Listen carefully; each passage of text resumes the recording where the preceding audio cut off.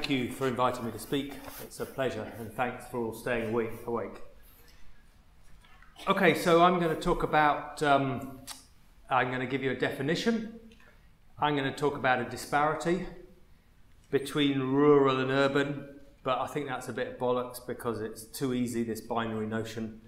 And then I'm going to go into some depth of an example. I'm going to be kind of vague about place, because I don't think you need to really kind of be located in a map to be thinking about what we should be thinking about, which is the theoretics. And then I'm going to go on to the opportunities at the end. I hope that's okay. If it isn't, throw the veg now. Right, so the definition.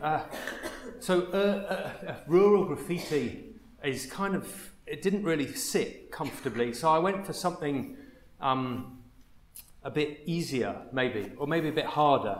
I went for field, because I wanted something kind of anthropogenic, and I wanted, this was a kind of kick against street art, okay? So street art, you don't get in the countryside, because we don't have streets, all right?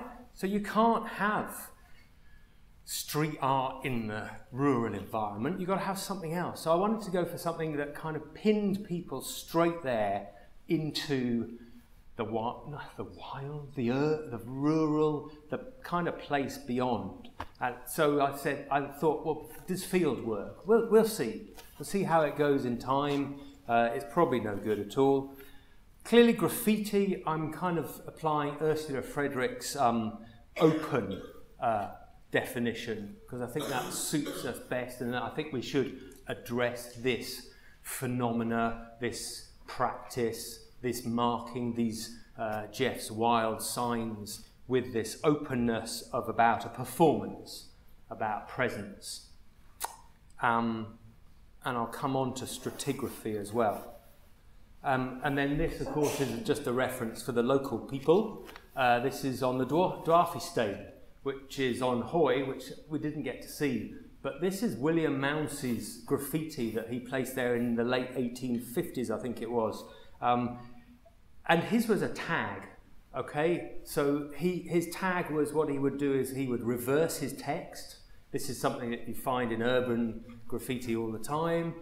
People reversing lettering, using hand styles that you can't read necessarily straightforwardly. And he's actually performing that elsewhere as well. And he's also writing in Persian as well, just to confuse and elucidate and build a legend, if you like. This is field graffiti. So there's a definition for you to rubbish. What about the disparities between the rural and the urban graffiti, between field and street? I'm proposing a kind of binary position. That's too simplistic, I know, I realise that. So, but I wanted to kind of just look at our ideas of age, for example. Here on the right, a doorway in Glasgow. I think you can probably date it pretty easily, that you're not going to see a great time depth. We're not necessarily thinking about a palimpsest. So in that way, urban graffiti disrupts our archaeological notion of deep time. But field graffiti, we are seeing age and the depth of stratigraphy. And Matt yesterday was talking about stratigraphy, and I'm going to mention stratigraphy in terms of the build-up as shown here on the left of field graffiti. Other disparities come in terms of messages and meanings. Who is this performance for? Who is receiving this? Who is enacting it? Does it have temporality that is considered? Survival, distribution as well. How is it living beyond its real shelf life? How is it getting around the world? Are people engaging with field graffiti, or are they just sticking with the kind of the known, the they stick in a hashtag, get straight into Instagram, and you're straight into urban graffiti. Where is the field graffiti in social media? So, as I said, as you can tell, binary is a little bit too easy. But let's follow that binary thread for a minute longer. I can kill you with PowerPoint if you really want and read all the stuff that's up here. Look at the disparities. You know, it's just shocking, or it's fantastic in terms of a practitioner who's got a great opportunity, because there's masses more to find, clearly, because nobody's tagging field graffiti or rural graffiti. They're just doing urban stuff. It's straightforward. But I wonder actually whether these figures don't necessarily belie survival and destruction of the phenomena. What these figures indicate is global travel today. Everyone goes to a city. Everyone goes to Barcelona on holiday. They don't go up into the country between Barcelona and Girona and go and see the hotel that was built for the 1982 Olympics for the Argentinian football team, who stayed there, and then Max Repo, the graffiti artist, went and painted on it in huge letters the word historic. Okay? So look up Max Repo and you'll see that. People don't go and see that. They just go to Barcelona and they start snapping all of the street art there as well. And that's where these figures are coming from, I think. It's global travel as much as anything. So is it a disparity? Yes, it is in social media terms, certainly. Okay, let's have a think a little bit more about field graffiti and what we mean by it, and some examples. This is a really nice, simple Georgian text, serif, carved into a coin of a church. It's possibly the initials of the mason, and I'm not including mason's marks in field graffiti. Mason's marks are something very different. But this is somebody's tag. These are straightforward letters that indicate the person was there. They may be testing a chisel, they may be sharpening a chisel as well, but they are still leaving a permanent message and a mark as well. This is a window in Croik Church. Some of you may well know it. It's just off the A9 as you drive up here near Bonner Bridge. And the etchings on the windows are a memorial to the clearance of the glens around Croik Church, and the people from Croik moved into the churchyard whilst they were being cleared as well. And the church warden inscribed that event on the windows of the church there as well. This is field graffiti. We have writing as well. We have complex events, and we'll see more of these as well. This is a great one. I like this. Aeroplane landed at Chapeltown, July 1931, and there's a dialogue going on here. There's a performance going on here. There's a conversation, because somebody else has written on it afterwards, "It got up again," which is good. Jim was there in 1990 in Arborglyph. So we're seeing different practices, different messages, different meanings, different ways in which the graffiti is occurring. And this is a more recent occurrence. This is people spelling out their names on hillsides using stones as well. And I also remember over near the Commando Monument on the road over to Fort William, I can't remember the place itself, Spinbridge, I reckon. The Canadians have been there because they're putting up their little Canadian symbols as well. I'm sorry, I've forgotten the name. Maybe a Canadian can remind me of that. But people are performing an enactment of, they are tagging not only an individual names and initials, but they're also enacting nation visiting as well. And of course we have the socio-political, the political changes that are going on in Scotland. This is being played out across the countryside. Indie Ref 1 was a significant shift in Scottish field graffiti. We are seeing it across the country. But that does actually have a history that harks back into the pre-Indie Ref in 1979 that happened here in Scotland, when there was an opportunity to see to whether we would have an independence referendum. And there is graffiti that we have found in locations, historic locations, that has been preserved by the lead body of the heritage sector in Scotland, has been preserved. Whether this kind of stuff has been preserved, I don't know. I'll have to talk to some colleagues. And of course, for the impaired, or for a broader audience, we're seeing signing as well. So field graffiti is really broad. And of course, this is Hale, the final image there. That is the artistic intervention at Hale, which is the abandoned village over on the west coast. I'm not going to talk about that. Okay, so what is the potential? Well, the potential is clearly that we have a substantial corpus of evidence. What are the theoretical opportunities then that we should be considering? I've kind of flipped them up here as well. I'm sure there are many more that we can discuss and introduce. The glocal, of course, whether that's a word that we're playing with and using, or whether it's been removed already. So the final point on there, the reflective heritage practice. Is this such a good idea? I put that in because, as you'll see from the example, some of this stuff is really raw and really personal, and whether we as heritage professionals should be engaging with it or how we engage with it, we have to consider as well. Okay, let's move on to my example. This is Scallan Mill. I don't think it's particularly important that you know where Scallan Mill is. I think what's important is that you know it's in a rural environment. It's a 19th century mill. There are actually two mills there as well.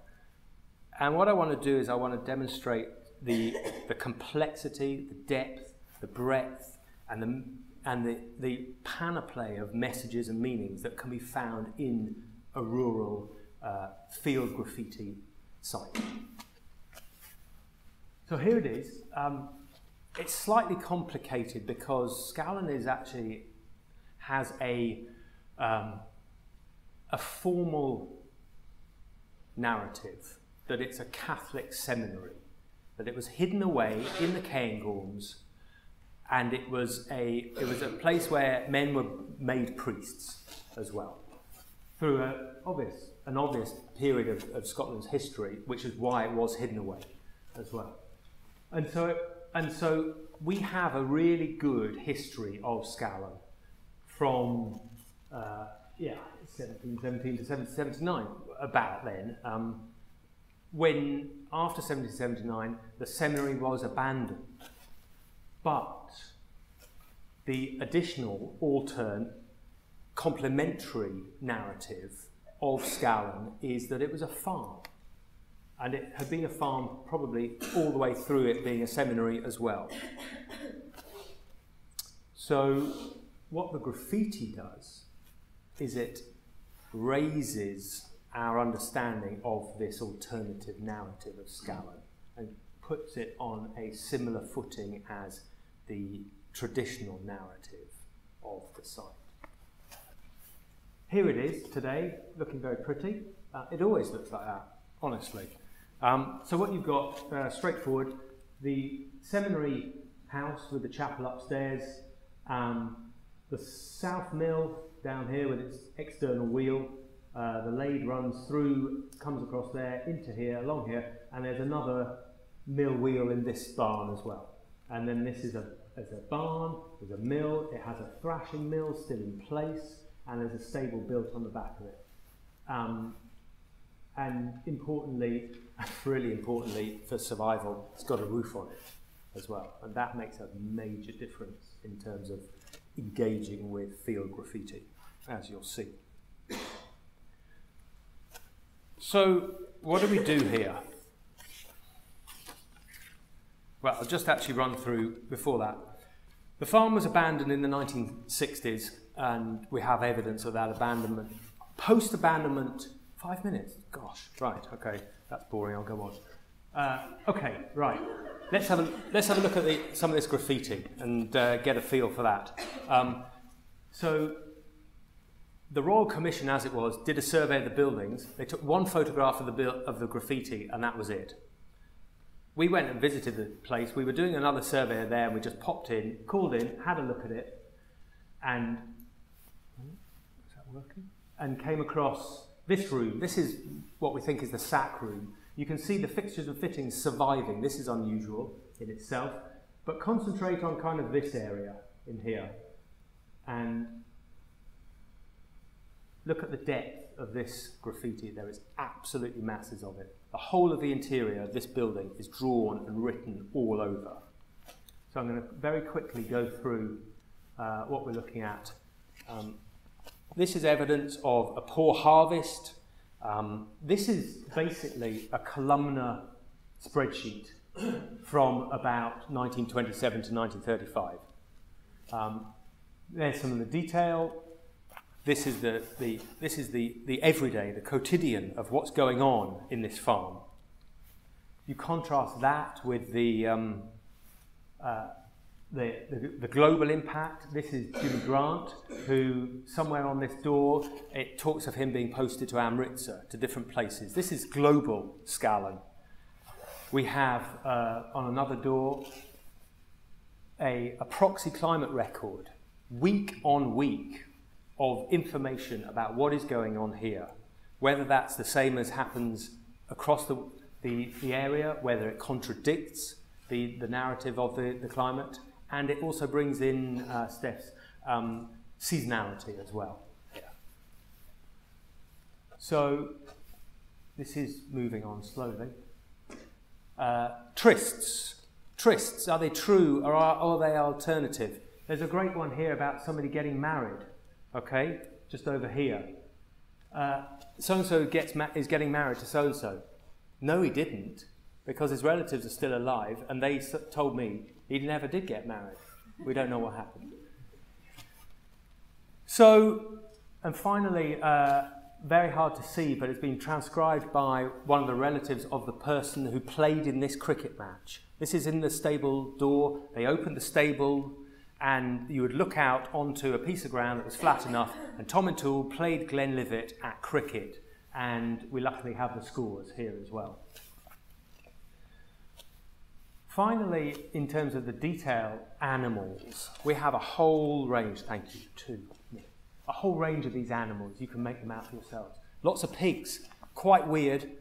There weren't any pigs farmed at Scotland, as far as we know. Is this a reference to the Catholic seminary? Not sure, not going to go there today.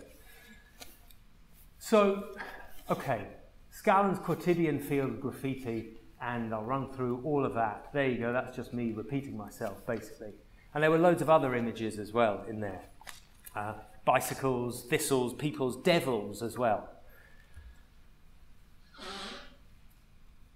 The methodological and analytical approaches, I posted a thing on Twitter this morning, kind of disrupting this idea of how do we engage with graffiti rather than recording it really slowly and methodically. Should we just take a time lapse of us filming it and just walk away? Well, no, we've taken some high-res images, and now that this is part of an HLF landscape partnership scheme, we're going to give the partners all of the images so they can start transcribing the information.